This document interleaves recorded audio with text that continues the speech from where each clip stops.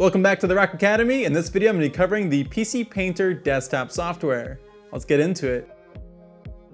So the PCPainter desktop software, this is the software that colorizes the raw LiDAR data that was produced in the PC Master software. There's another video that came before this that covers the full workflow of the PC Master software. If you want to get more information on that, you should definitely watch that video. In this video, I'm going to show you how to colorize your LiDAR data. Let's get into it. So in the previous video, I used the PC Master software and I generated a point cloud that you can see here, PPK Cloud 1. And now I'm inside of that data folder again. Now, before you double click on the software, there's actually two ways of operating the PCPainter software. And for the most time, all you're going to do is right click this and you're going to just click process.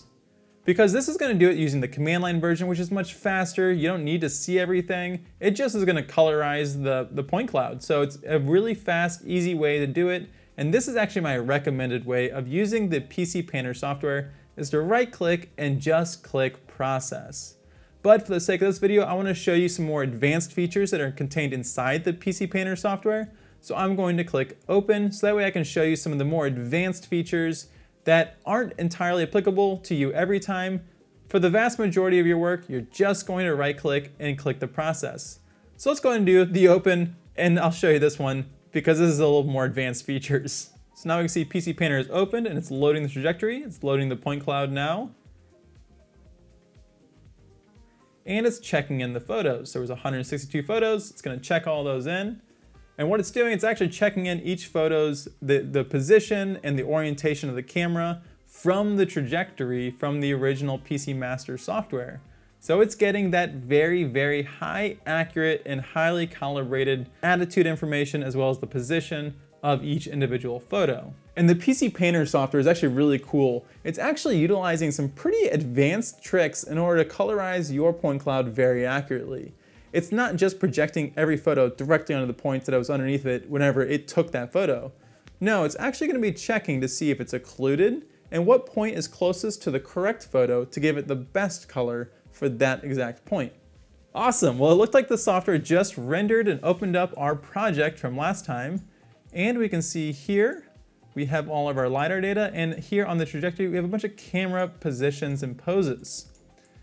So if you want, you can just click this produce LAS and it's just going to colorize the point cloud. That's all there is to it. You just open it up and click produce LAS and that colorizes the point cloud.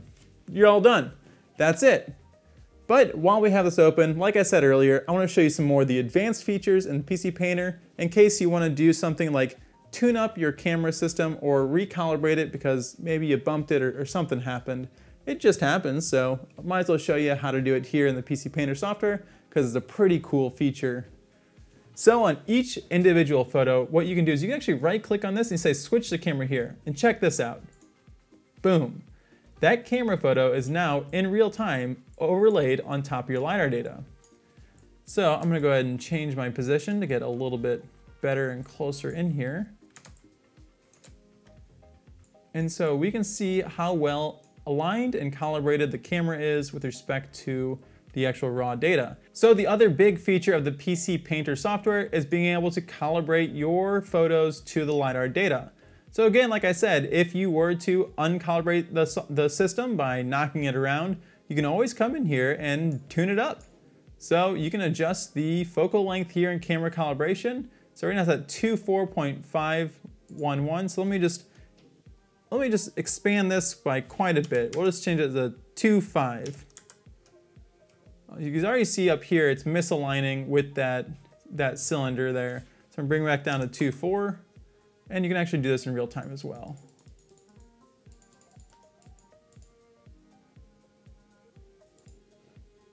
And we can also play with the angular offsets, the yaw, pitch, and roll. So it's at, you can see right here, I'm just gonna move this like a big number so you'll see what happens.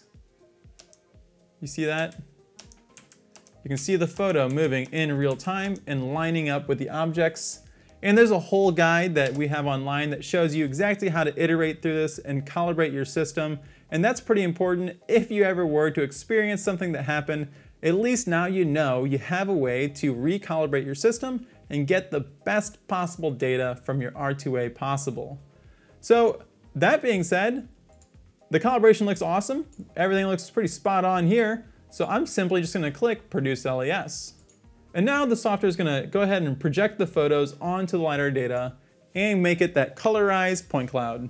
So like I said, the colorizing, it's done best by just right-clicking and clicking process. That'll run all this in the background. It goes much faster, no visualizer needed. But if you needed to calibrate your system, you can always open it in the PCPainter software and use those features to look in real time and calibrate the camera to your LiDAR data.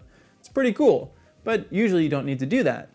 So that's it. That's all PCPainter does. It just takes the photos and colorizes and also gives you a really awesome interactive environment to do that calibration. So now I'm gonna let it go ahead and finish, but once it's done, we're gonna have that colorized point cloud, and you can move on to the next video tutorial series using the Rock Cloud to upload this LiDAR data, create a new project, reproject the data, create contours from it, and so much more. All right, the Colorizing just finished. We can click over here, back into our folder, and we can see the PPK Cloud 1 Colorized LES is produced. And there we go, that was the PCPainter desktop software tutorial. So the best way to do the software, again, is just to right-click that PPK PCPainter file and just click Process. No need to use this visualizer because you don't usually need to use it. You just want to colorize the data, so just right-click and click Process. It'll just do it, and it'll generate that PPK Colorized LES file right here in that directory. So I hope you found that tutorial useful. I'll see you guys here next time on the Rock Academy.